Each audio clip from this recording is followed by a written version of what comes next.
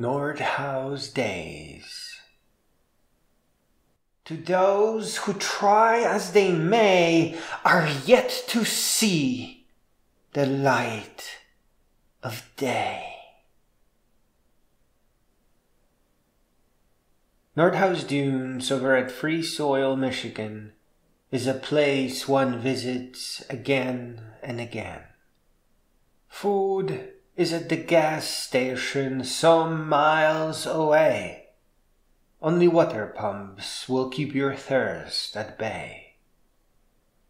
If you look for it, there are camper showers and wood you can buy after hours. But once you pay a few dollars for parking, you have to go out there, hiking. Nordhouse is not by the parking lot. You have to grab your backpack and trot. It can, or perhaps will, be lonely and cold. But as the morning comes, everything turns to pure gold. Stress and overwork is the same as cigarettes. It always ends in regrets. Nordhouse is good magic. It will help you contain all things tragic. It will help you repair your mind so that you don't go through life blind. And you will witness that it takes care of your fitness. Oh, there are many magical things there, from little stony beaches to skylands up in the air. But it is how you change that is most magical of all. Your life and time slows down to a crawl. Then you want nothing more than a beautiful, life-changing narrated book and a good view from a sunny little pine-filled nook.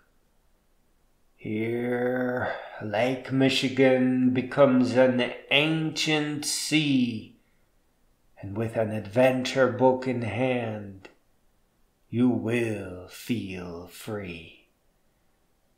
Storms may come, so take good care, for nature is not a force you should ever dare.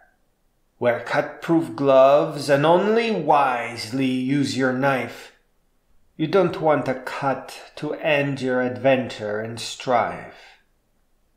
Get an umbrella to avoid the beautiful sun, so that you may return without looking well done. And as returns go, there is something big that you should know. Moving from overwork towards nature is a one-way venture. You return in body, but never in soul, for nothing will ever again swallow you whole. Nature will remind you that life is dear, that you must rise up and never fear. And should you return to your city and still feel down, then that is a call you must recognize, the call of the Triple Crown. Then the adventurer in you yearns the 3 royal grails, Appalachian, Pacific Crest, and the Continental Divide trails. Keep your narrated philosophy books in your ear, and sooner than later, all will become clear.